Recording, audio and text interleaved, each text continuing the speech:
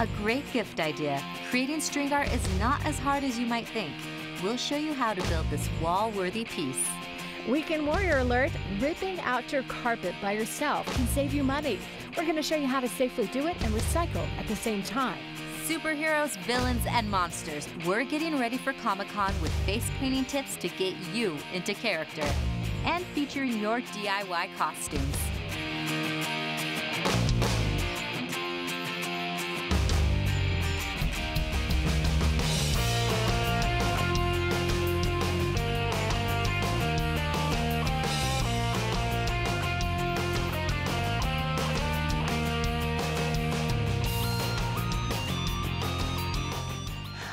Welcome to Fix This. I am Vida. We've got Raquel, we have Becky, and we have a special guest. Hannah. Can you wave, Hannah? Oh, she's being shy today. Oh, no. She's going to be with us in a minute to talk about Becky's segment, but we want to get started today. I have this carpet knife, and I'm trying to keep it as far away from Hannah as possible because we want to talk to you about if you're doing any home improvement projects and it's time to rip out that old carpet, you can rip out your own carpet. That's me. By yourself, you can save money by not having to pay somebody, but you can also recycle it. That's the beauty about doing it yourself. There are ways to recycle not only the carpet, but the things underneath the carpet. It's good for the environment too. So this is for all you DIYers this summer that you're like, okay, I'm ready to get rid of that old carpet, but I'm ready to do it right. That's a lot of hard work there, Vida. I know. It was fun though. It wasn't that bad though. I'm not really strong. So I was excited about that. So. Very cool. This should be fun. And you know, Halloween isn't the only time to get dressed up as your favorite superhero characters. That's why we have our special guest with us here. And she's looking that way because she's not ready to model just yet. She needs to make her debut. We have a special guest here that is going to show us how to do Comic-Con face art. And it's stuff that you can do yourself. It's not overly elaborate, even though she can do those designs, but these are things that you can do. Go to Comic-Con and be the star of the show. Are you excited to get painted? We're talking about having Elsa done on your face, right? It's princess time. It'll be fun. She's smiling. We got a smile out of her. The other thing that we're working on this week, or that I've done, is string art. You've seen this all over Pinterest. Oh, yeah. It's really fun and neat to do. I did the Colorado flag. I love this. So we're going to take you step by step how to do this and how to make it look just perfect. It's wonderful. This is a great gift. This is a great gift for Father's Day or just any other, birthdays, holidays, or just even for your own wall if you love to do some string art. Yeah, I love it's this. Definitely wall worthy. So speaking of Father's Day, we also have another little craft for you. It's the shirt card, and I'm going to show you how to use just some ordinary scrapbook paper, and you can turn this into a t-shirt card for Dad. And it's a cute little way to say Happy Father's Day, and it's really fun to make. Cute. This is just like a great gift from the kids. It is. You can open it up and have a little message inside for them. So there's fun ways to do this. You can also put candy in there. All right, so now let's head over to Vida, who's going to show us how to rip up those carpets.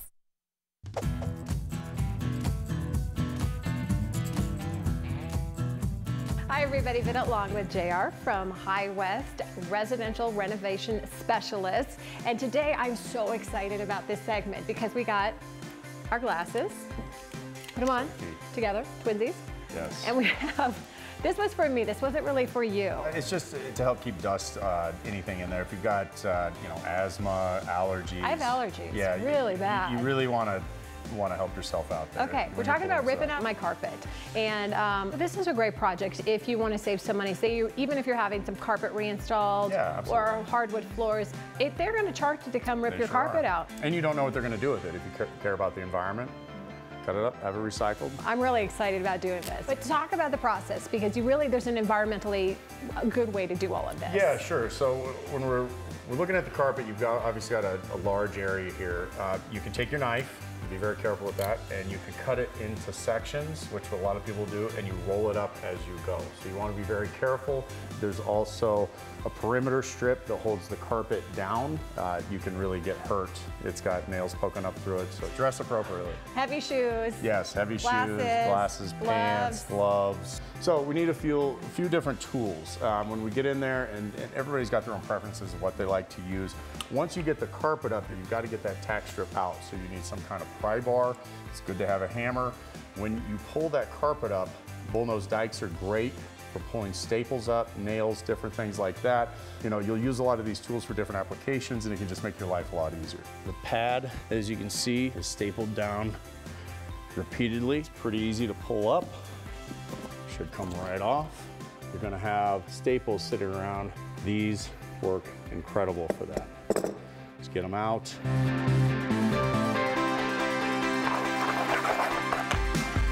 Next, tacking strip.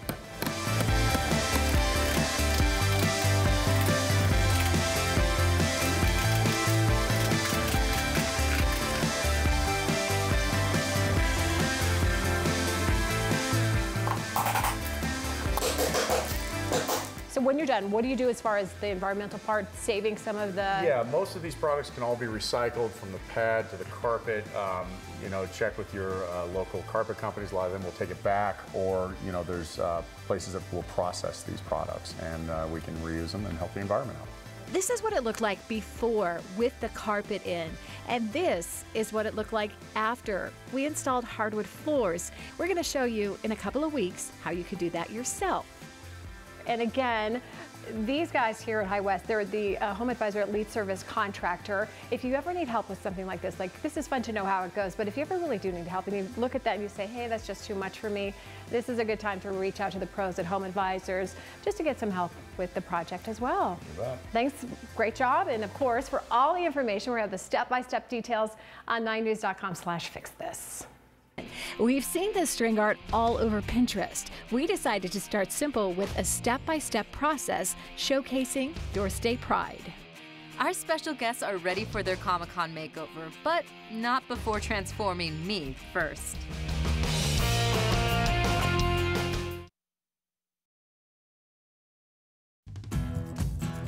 Welcome back to Fix This, presented by Home Advisor, the free and easy way to find the best home pros. Are you looking for help with your Fix This project? Home Advisor's project advisors are taking calls now to help you find the right pro to get your project done. The call-in number is 1-800-503-0119.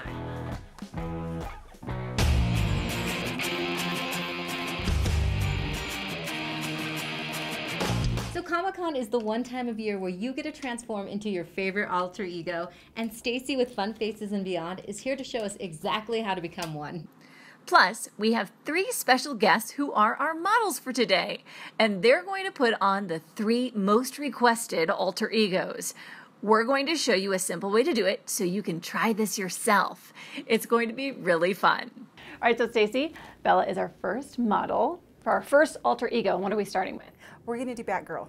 Batgirl. Is this pretty simple that anybody can do?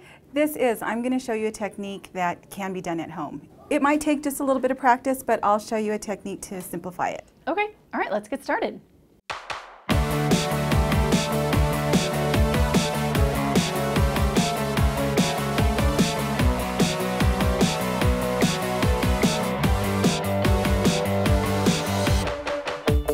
You need a good quality brush. You can find those everywhere. They come in kits when you buy watercolors or paint at, you know, any craft store. But the most important thing about the brushes that we're using today is that they are a synthetic made brush. So you don't want to use something like boar's hair or sable that's used in oil painting.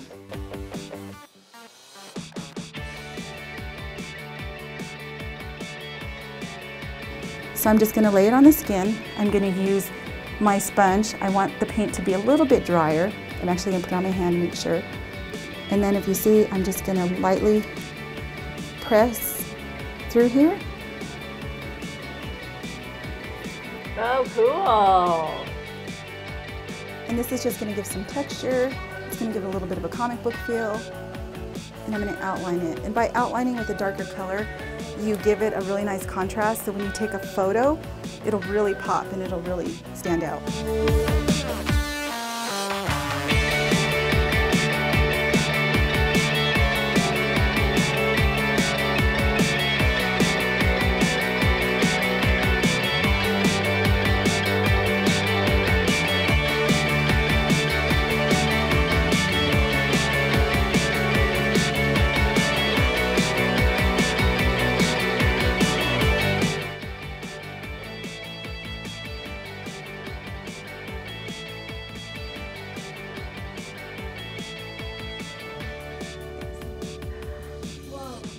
What do you think? I like it.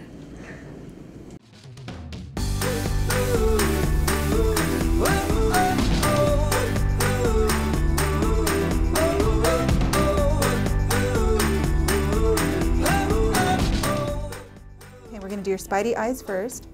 How does that feel? Hit, hit. Hit, hit. Hit, hit.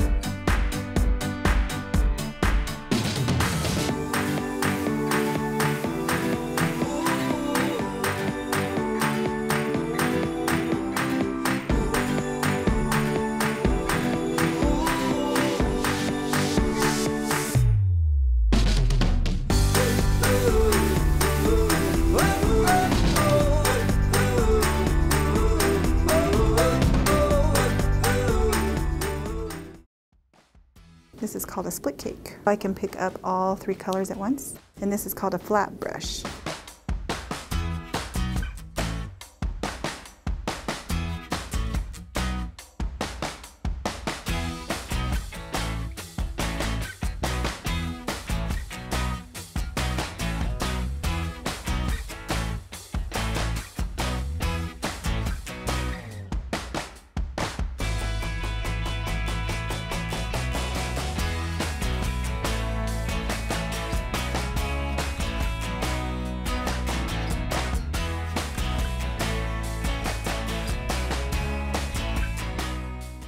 Whoa, you guys look so awesome. I almost didn't recognize you. Do you love your face paint? Well, we got all our little alter egos ready for Comic-Con, and we'll have the step-by-step instructions on 9news.com/fixthis. They are so cute. They were so happy with it, and we love seeing your Comic-Con pictures too. There is no shortage of creativity out there, so keep them coming. Just send them to us using the hashtag #FixThisCO. Everyone's so creative. I have a feeling that a lot of people this weekend are going to be watching this and doing it, you know, because I'd go around with that. That's awesome. Even though I'm an adult. Well, I could see you rock that video, and I really love how everyone kind of taps into their creativity to put these costumes together. And it's a family event. There's son, daughter, mom, everyone else getting into the spirit for Comic-Con there. And the beauty with face paint too is you can put it on, and if you mess up, just wash it off real quick and do it again. We love it. 5 uses for your dishwasher, including a great way to sanitize your sponges. Trust me, you need minimal skills in the trades to build this art project. We got your guide on this creative DIY.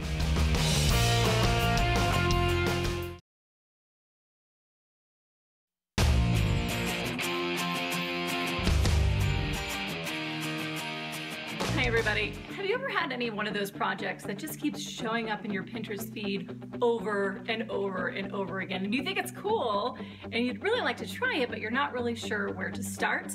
Well, this was one of mine. It's one of those string art pieces. You can see it there that keeps just showing up on my Pinterest feed, be it a quote from somebody, somebody's state. Well, I took it and decided I wanted to make something that's popular where I live, and that's the Colorado state flag. So in this step-by-step, we're gonna show you, or I'm gonna show you, how I got this done and did it with minimal carpentry skills. Trust me, I don't have very many, but got it done in a relatively easy fashion. I'm not gonna say it's quick because it wasn't, but it turned out awesome, and I can't wait for you to try it too. All you need is a piece of plywood, a hammer, nails, pencil, compass, ruler, string, and painting supplies. Someone at the big box store cut me a 16 by 24 inch piece of wood. To make the stripes, I divided 16 by 3 and marked those spots across the board. Then I connected the dots with my pencil, drawing the stripes of the flag. Next, I calculated the very center of the board. Colorado friends, this is where the outer edge of the yellow circle will be. Then I drew a straight line from the center of that mark. Now, adjust your compass so that it measures the same distance from your very center mark to your first line. That's going to be the radius of your circle. Place the point of your compass on the center line you just drew so that your pencil rests on that very center mark of your board. Now, draw your circle. To make your C, keep your point on the same spot and stretch the compass so that your pencil goes halfway between your line and the edge of the board. Draw your complete circle and then mark the edges of your C. Now, hammer in the nail holes around your C outline. Paint is going to cover your pencil lines, so it's important to do this part first. I made each hole about 1 centimeter apart. Finally, it's time to paint. The Colorado flag is blue, yellow, white, and red, but I left the red out because I'm using string for that color, and I thought it would be neat if you could see the other colors barely through the string when it was finished. Once the paint is dry, then put in your nails. Make sure they're in far enough so they won't fall out, and it's okay to make minor adjustments along the way. Now fill that C in with string. There's no right or wrong way to do it, just make sure you wind it enough to fill in the color. Finally, it's time to enjoy your brand new piece of art. Show Dad you're caring and creative with this shirt card. Dishwashers aren't only for cleaning dishes. How your dishwasher can disinfect toys, brushes, and even your sports helmets.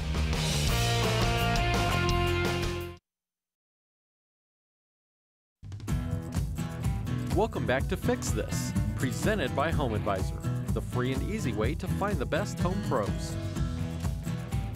Are you looking for help with your Fix This project? Home Advisor's project advisors are taking calls now to help you find the right pro to get your project done. The call-in number is 1-800-503-0119.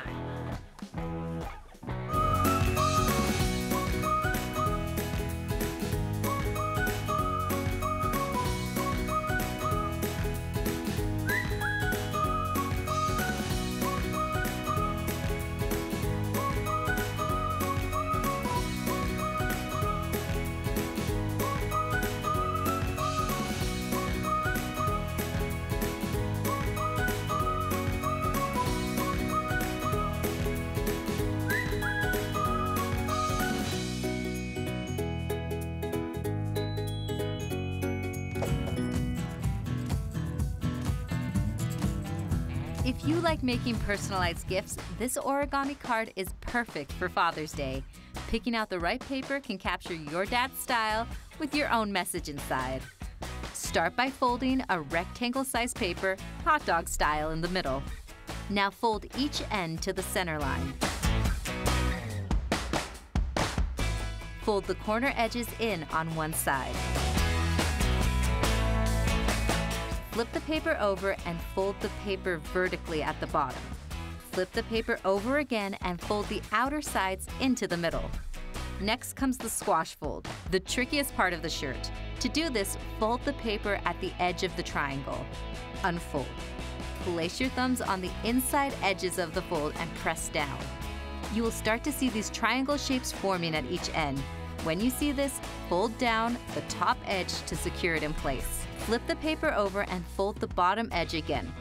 Flip it over one last time. Take the corner edges and fold them toward the center line. This is the collar of your shirt.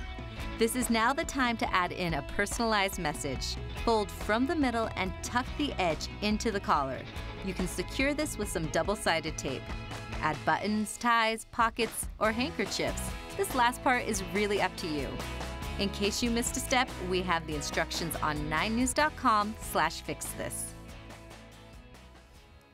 And the beauty about it is you can go back online and really just pause as you go, because I'm a little slower. I know, but as you're trying to follow along, she's like, wait. I only got to the hot dog fold, and I was like, wait.